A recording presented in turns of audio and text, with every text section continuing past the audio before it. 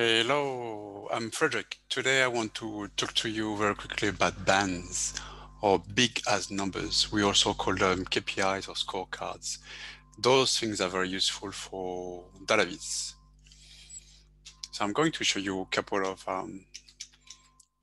examples of bands. So this one, for example, is one of the databases I've created a while ago. So when I'm talking about bands or big as numbers, those are the big numbers at the top. Okay? They're very, very easy to do in Tableau. Also on Steve Wexler's blog, he's one of the person that wrote the big book of dashboard, which I recommend. He also has a blog post on big as numbers, which are those ones at the top. So basically, those are big numbers are stand up. They usually display at the top of the dashboard, like those ones, and they sort of tell stories or give context. So those are actually good. Those big as numbers are good because they provide quick takeaway. So as you go on the dashboard, you really get some very quick insight, and also can provide some context. So people who are navigating the dashboard, for example, really understand what's going on. So I'm going to show you very quickly how to make them in Tableau. It's super easy. So I've got Tableau open. That's my usual APAC sample data store here.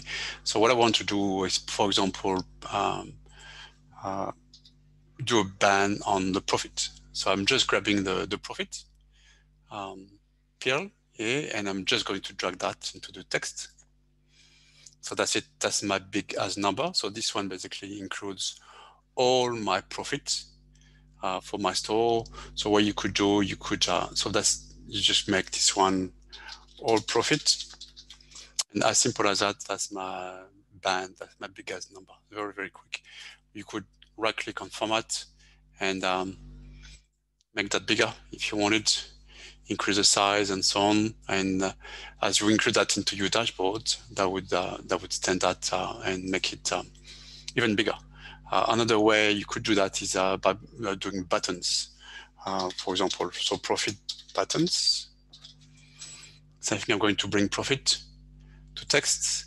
I want also to, so that's my profit for my whole store. What about if I just bring categories, double click on categories? That's it. So those are my profit for my 3 different type of categories. And what I could do if I want to turn those into buttons, I can just swap rows like so. Here I can just select shape and then a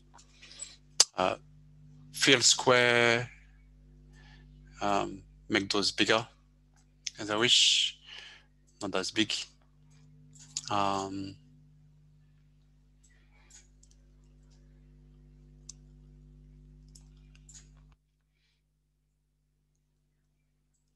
Even just color them by category and then maybe a line. That's it. So I got 3 big bands. Those are buttons, but they basically do the same job.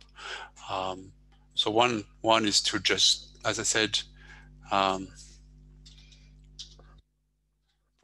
drag profit to the text mark and increase that. So as you put that into your dashboards, you just might want to have floating, for example, and include so just imagine you have 3 or 4 of those bands.